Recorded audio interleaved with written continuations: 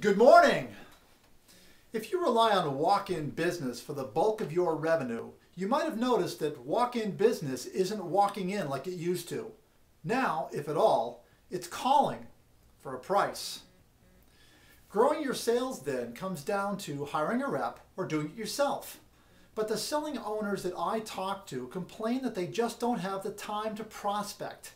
Whether that's true or not is debatable. But there's nothing unique about this malady. It just takes a little discipline and some tips for carving out time in the day. The first thing I would suggest is to set aside time in your calendar to make calls. Even 30 minutes a day is better than nothing. Second, inform your staff that this is sacred time. Third, put a sign on your door that reads, "Unless you are bleeding from your eyes, do not interrupt." And finally, change your outgoing voicemail message to something like, "Hi, this is Bill. Thanks for calling. I will be unavailable until 10 o'clock this morning. If you need immediate assistance, press 0 and ask for Madeline. Otherwise, I'll call you back after 10. Thanks." A message like that lets the customer know that you're in and gives them a time frame for a return phone call that they can most certainly live with.